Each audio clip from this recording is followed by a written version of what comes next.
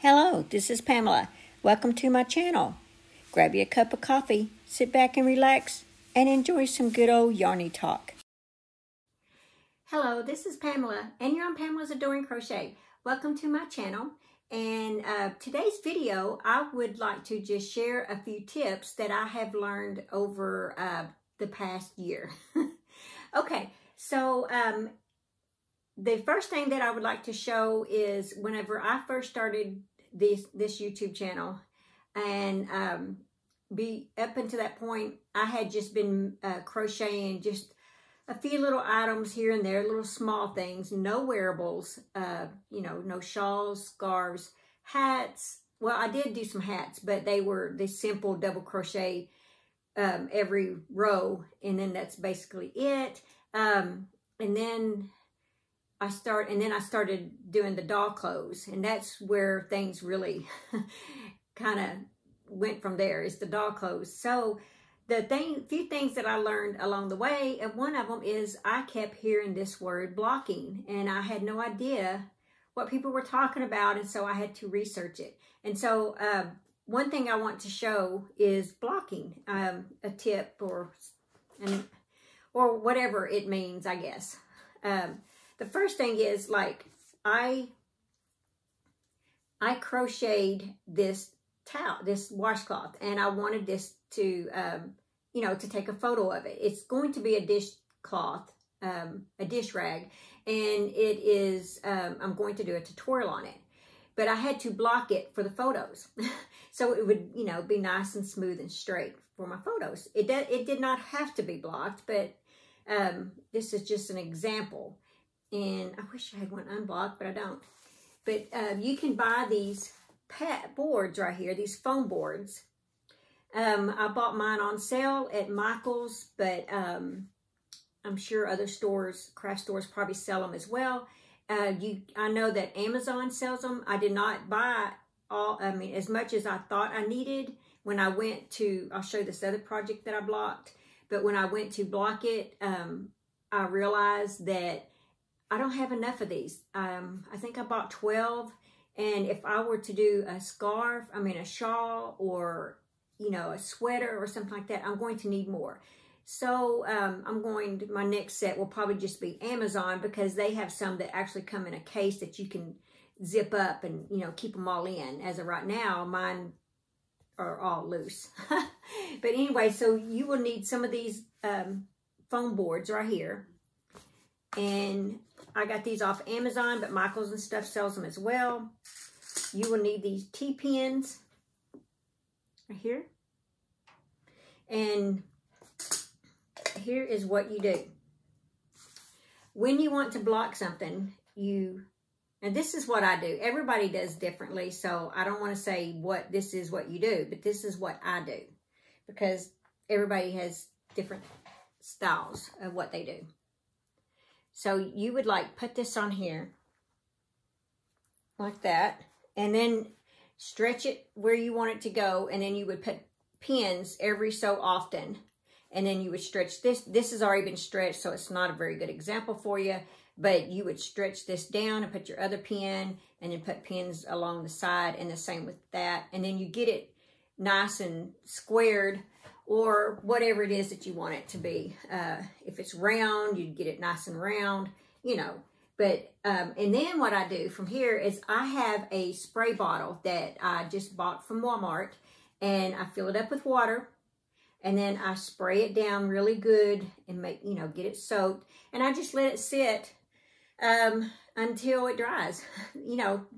Depending on the yarn that you're working with, depends on how long it takes to dry. So this one that I did.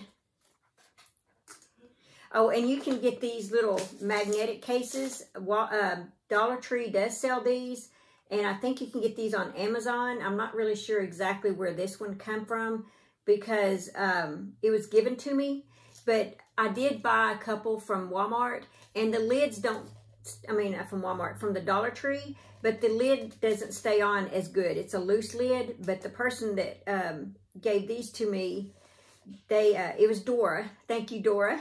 And the lid stays on really good and tight. See? I don't have to worry about my stuff falling out. The ones that I did buy from the Dollar Tree, the lids are loose. Now, the Dollar Tree may have some more of these beer ones. The one I got were smaller, and like I said, they were not very good lid. But it just may have been the batch that the Dollar Tree had at the time. So like I said, I'm really not 100% sure where this came from because it was gifted to me. But anyway, so the other thing is, you guys know that I had been working on this, and I had finished this a while back. Well, I went ahead and I'm finished with the baby blanket. I am not, there are a few more rows to add to it, but I'm done with it. I'm not doing any more. I think this is big enough. And it's supposed to have a green row here, a couple more rows of this, but the package doesn't come with any more of this. I mean, I've used it. There's just a tad bit left. And then you're supposed to have like 4 more rows of this. And then you're supposed to trim it in this cream again. There's no way there's even enough for all that. There is enough, I think, maybe for this. Yeah, I think there's enough to do this, possibly. And maybe 1 row of the green. But I think this is big enough for a little newborn, so I'm done with it. But here's my deal. I had to block this because it wanted, where this is, it wanted to bunch up like this. And so I blocked it. I put a whole bunch of these together. See, they have these little interlock pieces. And so I put them all together and I laid this on it. And then I just stretched it out. I let it sit overnight. Got up this morning and it was already dry.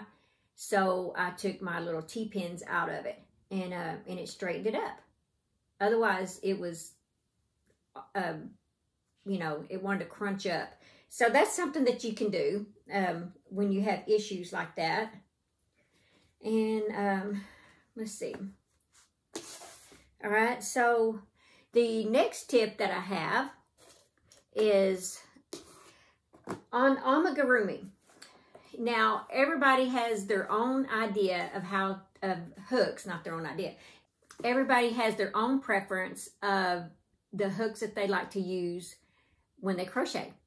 Well, for amigurumi, I do something a little different with my hook.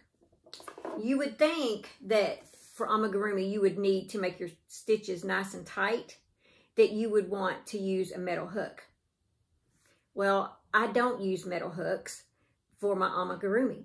Unless I'm working on maybe a G size hook, I will. But if I'm using anything below a 3, I will go to plastic. And here is why. And I think this one was done with the plastic hook. And that one over there, done with the plastic hook. These were done with plastic hooks. Here is a sample of what I'm talking about. This is one of those light up. I think it come from Amazon, but it's one of those light up ones. But the light up is not like what attracts me. I like this plastic hook. It's flexible, see that? And so it's easy for me to get it in and out of those tiny stitches that I'm having to make, compared to this is stiff. It has no give to it.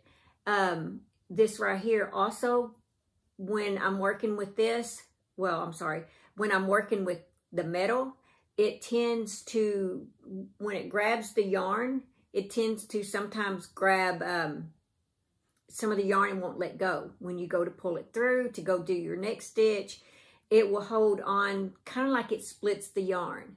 And so I spend more time trying to get this out of the yarn to go to my next stitch. And I can use this, and the plastic does not do that yet. I've made quite a few amigurumis with plastic hooks. I guess that's what you call that. I don't know, but it is flexible. Let's see. How can I show you that? Let's see.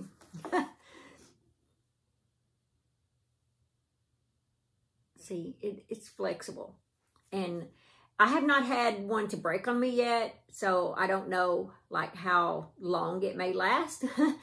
I just know that I can crochet faster using these type of hooks for those projects. It's really the only thing I use these hooks for is for my amigurumi. Unless I'm somewhere and I'm starting a project and I do not have my favorite hooks around, you know, then I have, these are my backup ones. The bigger ones are my backup ones. But as far as my amigurumi, using anything below a 3, I run to this because of that. So if you are new at starting amigurumi and you're finding that when you crochet with these small hooks, that it is you pull up the yarn, and then when you go do another one, sometimes it holds part of the yarn and splits it. A lot of times it's because it's not you, it's that metal I mean, you can feel it, it's sharp. And so it grabs the yarn. This doesn't have that. See, I don't feel anything sharp. These are like razor sharp. The smaller they get, they're razor sharp. So I guess razor probably too bold of a word. I don't know, but they're sharp. I don't think they can cut you, but they are sharp. And the bigger hooks aren't like that. But the smaller the smaller you go in your hook, the sharper that end is. Okay, so that is another tip. And the other thing is, I know a lot of you guys know that I do a lot of amigurumis.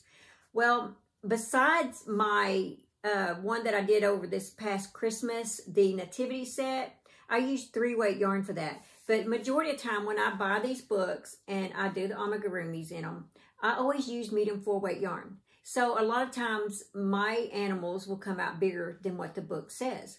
But that's because I like the bigger animals. That's my intentions, is to get the bigger animals. Now, I will still go with the hooks that they recommend. Even for, like, this I think calls for sport weight yarn. And I still use my medium 4-weight yarn in it. But I go with the 2.5 millimeter hook that they say. But you will also need to remember that when you're making these amigurumis and you do go up a yarn size, that when it calls for the eyes, you may need to go up like if it calls for 11 millimeter eyes, sometimes I will do the 13 or 15. If it says 11, I might go up to like 12. Something like just a couple of sizes bigger than what the eyes say, so that my eyes can be proportioned to my bigger animal that I'm now making. So that's another tip. Let's see. Okay, here's one. I made this, and I'll show you. Well, I'll go ahead and show it to you. This is from Yarn Inspirations, this pattern. And when I saw this pattern, it's like I had to have it. It was a free pattern. But I mean, I felt like I had to do this. So I made this last summer, and I love this purse. I carry it a lot of places. I have not carried it in a while, but I do carry it in a lot of places. I did put a little handmade tag right here. I put a button. Let's see. I just happened to find a big wooden button like that. I normally don't have buttons that size. I did line mine on the inside, and I did put pockets in it. But, okay, so what my tip is, oh, and this does take 2 strands of yarn, so it's nice and thick. I don't even know if I necessarily, yeah, I can see where I would have to have lining. I can kind of see through it. But it's a stiff purse. It's not a flimsy purse. And I think it's because it's Red Heart, Super Saver. You know that, guys know that yarn is a little stiff anyway. It's not your softest yarn. So putting the 2 colors together like they asked for, putting 2 strands together, made it nice and stiff. And so I really like that. All right, my tip for this is, I think it might have had a strap on it. I don't know. But I went and bought, I put my own strap on this. And I did this adjustable, you know, so that I could wear it like this. And then I could just adjust the strap. So let me tell you first I'm going to show you the pattern on here, okay? And then I'll show you my tip. Okay. Like here it is right there. And see, there's the straps that come with it. And it is Yarn Inspirations. It takes Patty Green yarn and teal leaf color, and turquoise, which is, you know, turquoise. So those are the colors that it takes. And it uses a K hook. So you get to use a big hook for it. Let's see okay, it's called Red Heart Trendy Tote Bag. See the title? Red Heart Trendy Tote Bag. So if you're interested in making this purse, then that's where you go to Yarn Inspirations. All right, so what I do for stuff like this is I go to like Goodwill, some of these flea market type places, and I find purses. I don't care if the purse is ugly. If I like the strap, I'll buy the purse, 50 cents, $1, you know, stuff like that. And I will take the straps off, which is what I did to this. And so I have a bag that I keep a lot of my straps in. Oh, I should have pulled my other one out. But see, I make sure that they have these type on them so that I can crochet this into my bag. But like, here's a strap. See? And I just buy these purses and I cut them off the purses and throw the purse away. Here's another one. So you just need to make sure there's some kind of a piece like that on the end of them so that you can crochet them onto your project. But these are straps. See, this one I have, it had this kind of a strap on it, or end on it. So that is, oh yeah, and I have this kind too, in case you're interested in this kind. You know, it's just whatever. See, and this one's adjustable. I love this one. But it has those on the end of it so that you can crochet them onto your project. So that's just an idea. I don't know if any of you have thought of that. Here's another one. But I pay like 50 cents, $1, and just depending on the strap itself, you know, I may pay, I don't think I pay more than $1.50, because, you know, it's just the strap I'm wanting, not the purse.